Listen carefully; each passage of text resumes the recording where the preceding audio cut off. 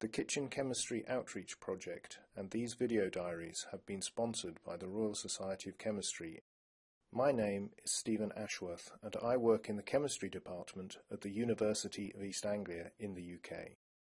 I'm in South Africa from January to April 2013 working with SciFest Africa, the National Science Festival, to deliver chemistry and physics outreach right across the country.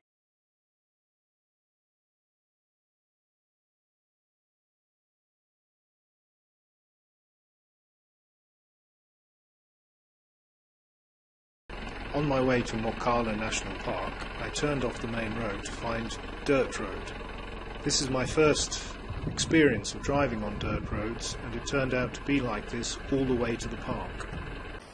Waiting for the friends who suggested this outing, I was able to take in my surroundings, take stock of the accommodation, and have a look at the river that we were planning to paddle down. This is the Reet River, and at least the rapids aren't going to be very rapid. The trip down the river proved to be a lot of fun. I really enjoyed it. And coming away from the national park, we passed some game farms and saw these beautiful sable antelope.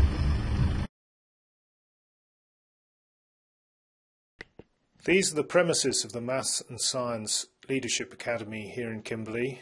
Behind me is the Big Hole and the main De Beers site. Today I spent the day at the Maths and Science Leadership Academy here in Kimberley.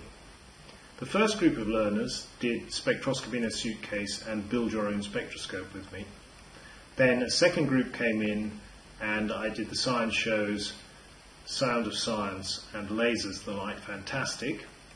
And finally the far biggest group of the day saw the Kitchen Chemistry Science show. It was a fairly full-on day, and after doing a little shopping I didn't get back to the guest house until about 6:30, at which point there was a thunderstorm and there was the most amazing display of lightning.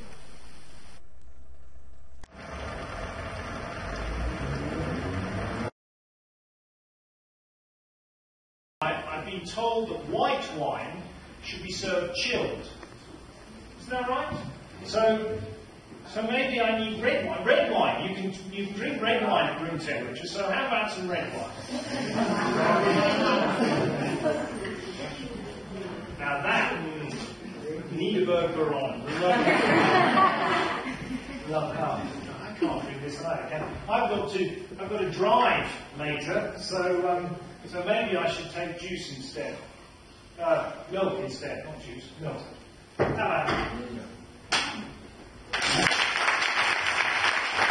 These learners are building their spectroscopes. It's a simple box with an entrance slit and an observation hole. The diffraction grating is provided by a DVD. You can pick up mercury spectra from fluorescent lights and even see absorption lines in the solar spectrum. They're very thin, dark lines.